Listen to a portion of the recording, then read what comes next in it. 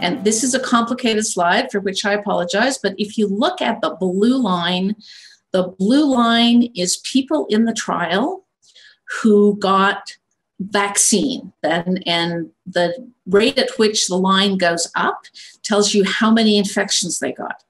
The red line is people who got placebo.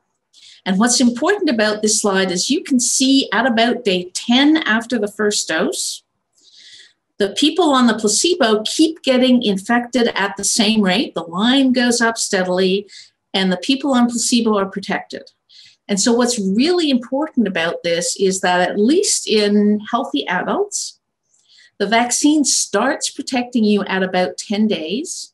And by 3 weeks after the first dose, even if you don't get a second dose right away, you are protected for at least a couple of months.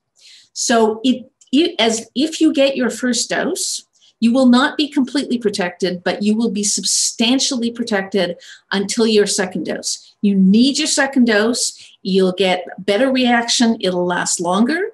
But if your second dose is delayed, you don't need to worry about it. You're still going to be protected in the in-between. So it's really hard dealing with all the uncertainties about this. When am I going to get vaccinated? Am I going to get vaccinated? Is it coming tomorrow?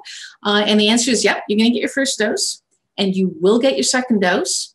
It's just the timing of it may be a little different depending on where you are and what vaccines are coming. And it's not something you need to worry about.